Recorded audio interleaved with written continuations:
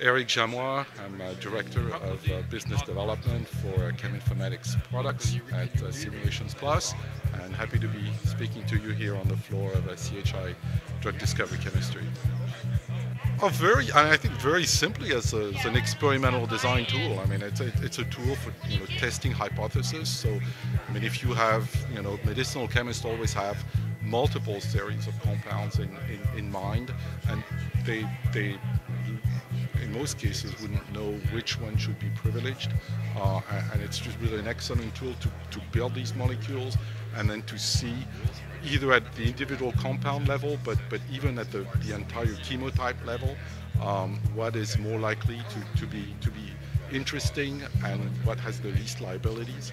Well, ADMET Predictor has a plethora of models based on machine learning and artificial intelligence capabilities for predicting all kinds of properties of chemicals and drugs, such as solubility, toxicity, metabolism, pKa, and so on.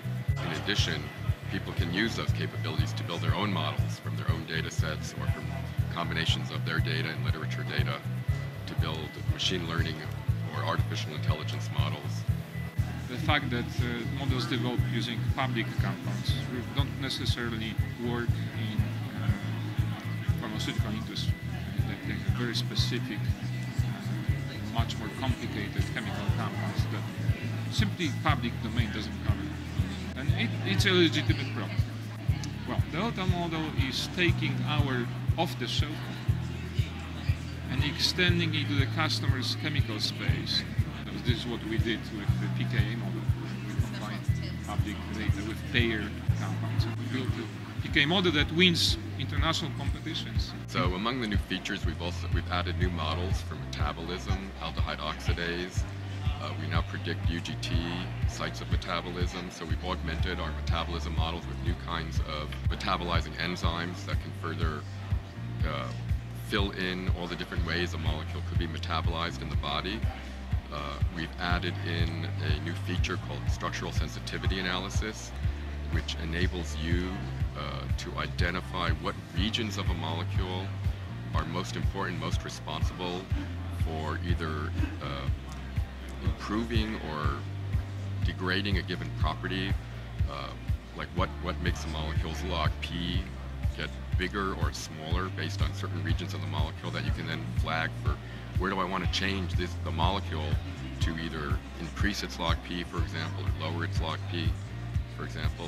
And we've also added a new feature in many of our model predictions and also in our modeler software for estimating what we call regression uncertainty, the associated uncertainty with a prediction. So it gives you the ability for, on an individual prediction basis, whether we think likely error in that prediction is likely to be big or small. So it can be used to give you some level of confidence in how sure are we when we're predicting a property of a molecule, that how accurate do we think we are likely to be in predicting that property on an individual compound basis, which is fairly unique, and our approach is quite novel, and we're very proud of this new feature. Next step is easy. Just test it for yourself. I mean, it's research. I think everybody's in research is curious, right? I mean, you want to test it, see how it works on your particular types of molecules. A lot of people work in different areas of research. So it's again, look at it and see how it can apply to your cases.